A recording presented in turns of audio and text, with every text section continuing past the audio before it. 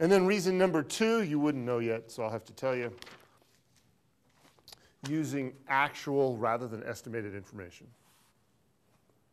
Using actual rather than estimated information. The overwhelming majority of the problems that you're going to do are going to use actual information rather than estimated information. Because how do you calculate a PDOR? What's the formula? Chance, do you recall? Or can you find it in your notes or in your cheat sheet for the last exam? It'd be, no, it wouldn't be on your cheat sheet for the last exam. It's the manufacturing overhead divided by the activity. Yes, and what common word appeared in front of manufacturing overhead and in front of activity? What word appeared in the formula prior to both of those things that you just described to me? Ooh, Brandon? Estimated. He was all over it. Estimated manufacturing overhead over estimated activity. Okay, and so activity-based costing, your definition of the calculation is actually more helpful with regard to activity-based costing because the information will not, it'll be the same, it'll still be manufacturing overhead over activity, but it may not be estimated manufacturing overhead over estimated activity. It might be actual manufacturing overhead divided by actual activity. Okay? Right, Heidi? Right. Awesome. Whew. Okay, so far so good? Wahoo! So far so good? Yes, sir. You look like you raised your hand, Tony.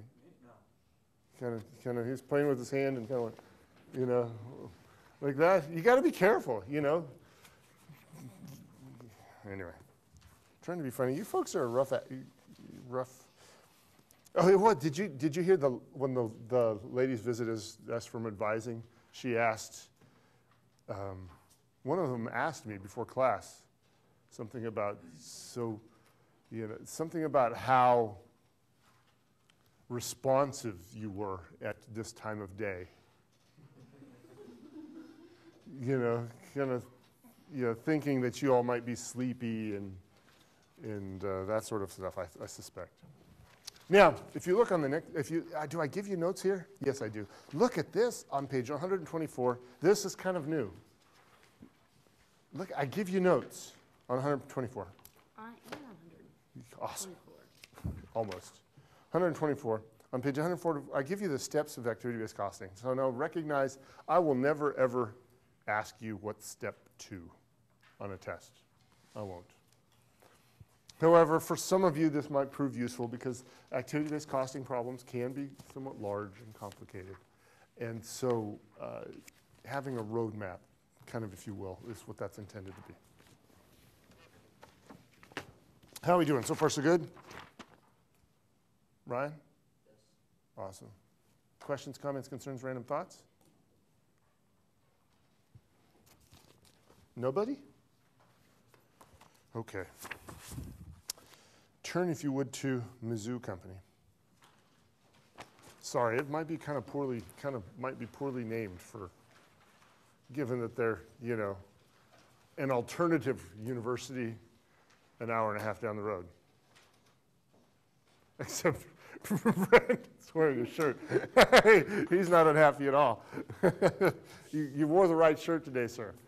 Oh, awesome. Mizzou Company manufactures 2 products. Get this, the Miz and the Zoo. Ba-doom-tsh.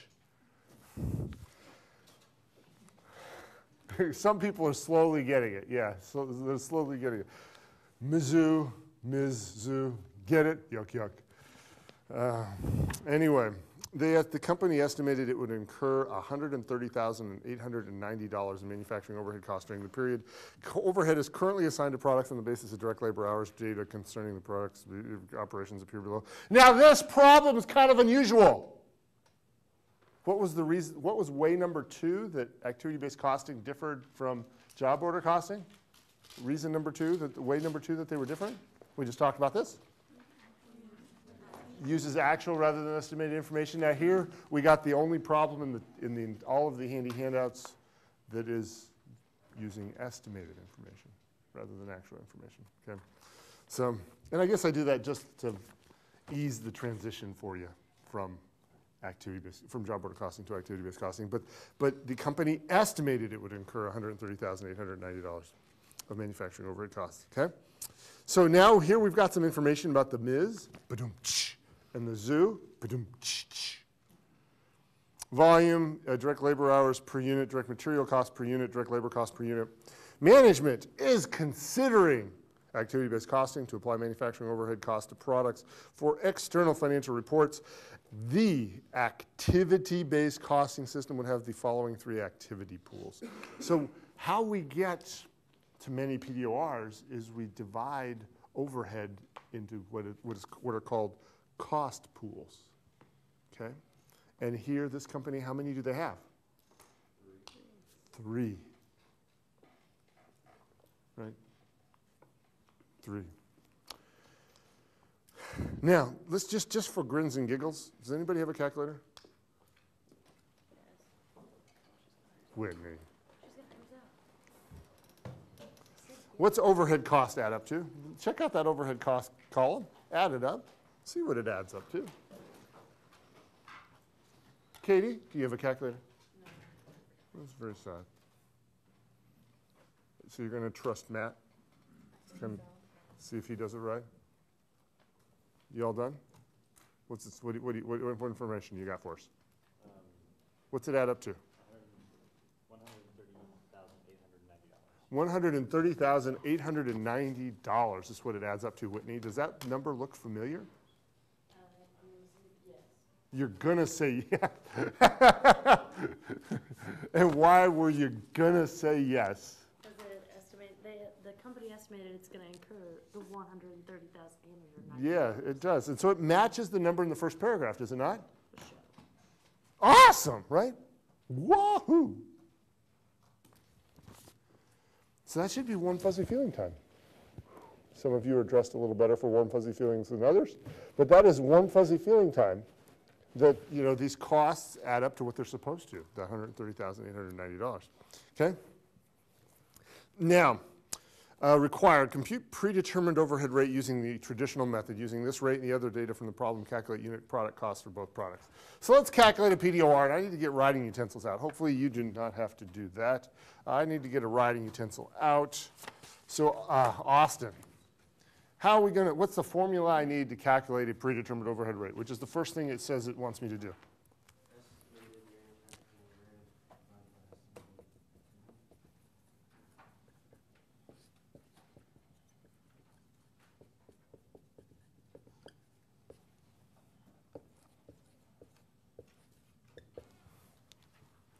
Equals.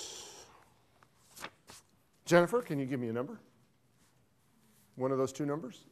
Estimated manufacturing overhead or estimated activity?